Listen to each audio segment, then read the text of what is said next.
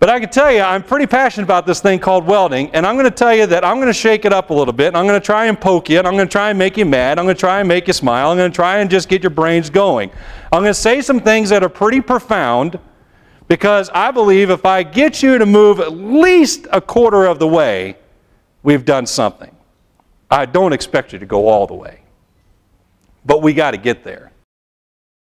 And how are we going to get these kids excited about something called welding? Because I can tell you right now, when kids go to mom and dad and say, I'm going to be a welder, they get the same reaction my dad told me when I said, I'm going to go into farming.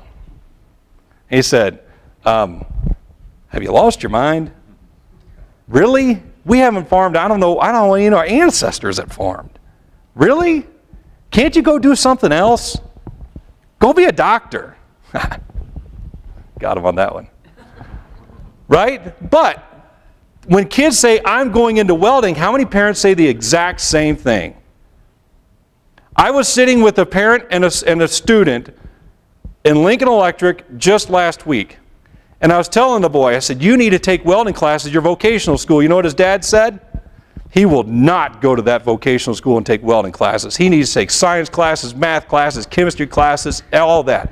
I don't want him in the welding program. That welding program doesn't work. We won't even take kids out of that program at our company. And I said, do you go talk to them? Are you in that school actively saying, this is what you need to do, this is what we need? Nope. Then you're a part of the problem. So, at the end of the day, what is welding? Boil it down, it's the fusion of two materials together. Plastic, metal, alloys, whatever that is, that's all I'm doing. Just want to bond these two things together. How I do it at the end of the day makes all the difference in the world. So here's another way I get kids excited about this. How many of you guys like chocolate? Love chocolate. Next time you're at Thanksgiving, you got all your nieces and nephews around, try some welding with them. Go get some Hershey chocolate bars. Go get a glass vase, fill it up with warm water, put it on the middle of the table. You take the Hershey bar and you rub it on that warm water bottle and it liquefies it. You take your Hershey bar and stick it together. What'd you just do? You just welded it. Now here's what you do, because I did it with my little autistic nephew and I got in trouble because I fed him all the chocolate that we broke, and then I really got in trouble. So here's what we did, right? So I said, all right, you want to go weld today? He says, yes, I want to weld. I said, let's do it. So we go outside, we make our little weld, and I said, how strong do you think the chocolate is? He says, well, I don't know, and the kid loves statistics. He gets an almanac for his birthday, and he's in love. He loves numbers. So I said, let's take 4 Hershey bars, stack them up together, and let's start putting weight up on top, see how much it takes to break it. Okay, let's go get stuff, let's go get stuff. So he runs in and grabs all the Campbell soup cans off the shelf. He's grabbing anything he can. Mom's already mad at me. So we stack 4 up, we put those soup cans on top, we break all 4. I said, do you think we can make a shape? And let's make a shape and see if we can hold more weight with 3 instead of 4. Okay, let's do it. So we made an I-beam. Or I can make a box girder, or I can make anything else. Guess what I just did? I just taught engineering to a Cub Scout on the backside of a porch with chocolate centered around a thing called welding. That's how I'm going to get the young kids excited and go home and say, you know what I'm going to be when I grow up? I'm going to be a welder. Guess what my mission is? I want every valedictorian in every single school to take a welding education program. That is my goal. And I say valedictorian because I'm using that as a status to say I want everybody under the sun to take welding education. And guess what, folks? They're not going to come to me. I'm going to take it to them. I'm going to make it fun to eat spinach. Because that's what we have to do. It's 67% of companies, and this is where some of these numbers came out yesterday, so I'm not going to belabor these numbers. We're experiencing a shortage of qualified people. To what qualification? We can go all day on that one. The next number, 690,000 jobs will require some skill in welding. 690,000 jobs. That's a huge number. That goes all the way down to the diesel mechanic that's welding exhaust together, to a fabricator, or to somebody running an automated unit. So here's my question. Who are we attracting into our programs? Are we attracting that valedictorian? Are we attracting Johnny Football to come play on our team and be the welder? Are we attracting the non-academic kids, those kids that couldn't make it? Are we attracting the outliers? Who are we attracting? I told my counselors every time they wanted to send me a kid that they felt couldn't make it in their academic program, that's fine. I'll take them, I'll work with them all day long, but I want one on the opposite end of the totem pole. You give me this, I want that. I loved my kids. So, how many of you guys know bugs? I'll tell you a little dirty secret. How many of you guys know bugs? Entomologist in the room? I don't know bugs. I was an ag teacher. I don't know bugs. But my kids did a bug project every year. Little Robert had Tourette's. His mother did every drug underneath the sun while he was in the womb. But he loved bugs, right? He loved bugs. He came in my room one day and had all the bug collection sitting in the corner. Do I know bugs? No. Does Robert know bugs? Yes. Robert comes over and says, Mr. Scales. And I said, yeah, Robert. That bug is wrong. I said, it is? Yeah, Mr. Scales, that has a sucking mouth, not a chewing mouth, and the metamorphosis is just wrong on that bug. Mr. Scales, that is wrong. Wow, Robert. Would you like to grade all these for me? Oh, yes, Mr. Scales. So guess who graded entomology projects for 4 years? Robert. Why? Because that's what Robert was into.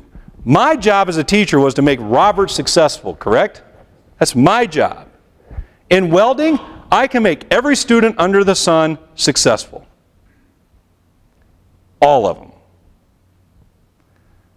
That's what we need to strive for in education. I want all of these kids in my welding program and more. Because welding has matured into a new market. We no longer can be satisfied with the rod burners and trigger pullers. Can't do it. Here's a prop. How many of you guys read this magazine? There's a great story in here that simplifies this whole concept. And it says, and I'll just paraphrase it, kid gets hired into a shop. Shop has one of our Lincoln Electric welders, shame on them, sitting over in a corner. Student comes in, second day on the job, and says, why is that welder sitting over in the corner? And the guy says, well, we can't get it to work. He says, do you mind if I look at it? Go knock yourself out. Well, he went over there and found out, guess what? Had the wrong shielding gas on it, had the wrong wire, and it was in the wrong mode to do what they wanted to do. He took a little bit of time, got that welder up to speed, got it working, solved the problem, got him more efficient, got him producing the parts that they needed to produce with the welder, and the guy said, holy cow, you figured that out? He says, yeah, it was simple. $2 an hour raise right then. That's what we have to create. And this is what manufacturing is saying. Is everybody familiar with the Doolittle report that came out? So they went out to industry and just asked a whole bunch of questions. This one says, describe the availability of qualified workers and your anticipated shortage for the next 3 to 5 years. And how's that really going to impact your company? So they're saying skilled production, machinists, operators, craft workers, all those guys we put welding into, 45% said that's going to be a severe problem for their company. This one, employee segments, workforce shortages, skilled deficiencies has significant negative impact on the ability for the operation to improve productivity. Which group? Skilled production. How much? 74% agreed with that. that their people don't have the right skills to allow them to become more productive.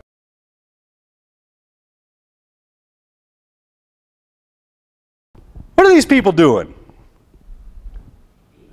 Eating. If you can feed people, they will love you. So I took food in the classroom as much as I could. All the time. We made cheese, we made stuff, we made everything.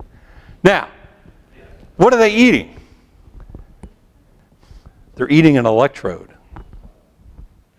I taught chemistry to over 5,000 people at the National FFA Convention with food. And I used welding to do it. So what I did, because I'm an ag teacher, I had 6 feed buckets set up on the table. I had 3 different cards. They would come through, they would select an electrode, 7018, a 6010, or a stainless electrode. When they selected the electrode, it had a recipe on it. That was a recipe for flux. They grabbed a hot dog boat, they went to the first bucket. The first bucket may have been manganese.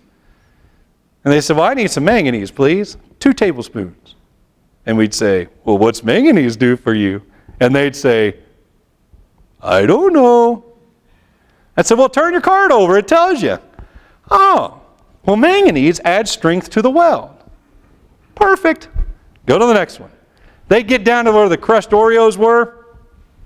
They always wanted more crushed Oreos, so that was carbon. Well, you can't have more carbon. If you put more carbon in the flux, you're going to mess all kinds of things up, right? 5,000 people made chocolate-covered electrodes. Moms, dads, teachers, students. I had people walking away, and the reason I did it was because if I'm walking away eating a chocolate-covered pretzel, right, and you're a kid and you see me eating my chocolate-covered pretzel, what are you going to say? Where'd you get that? I went to the Lincoln Electric booth. Right?